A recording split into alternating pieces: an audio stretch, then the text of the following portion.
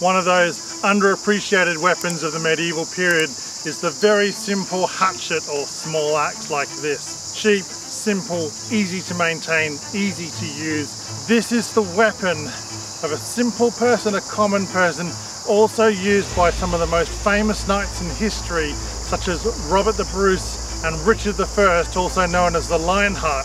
It's a very dynamic weapon, it's a very utilitarian and multifunctional weapon. I can use this for campcraft, I can use this to butcher meat, and I can use this to dissect an enemy soldier and pull the meat off his bones in front of his friends. Primal and scary, and the psychological impact of someone coming towards you with an axe like this, very profound.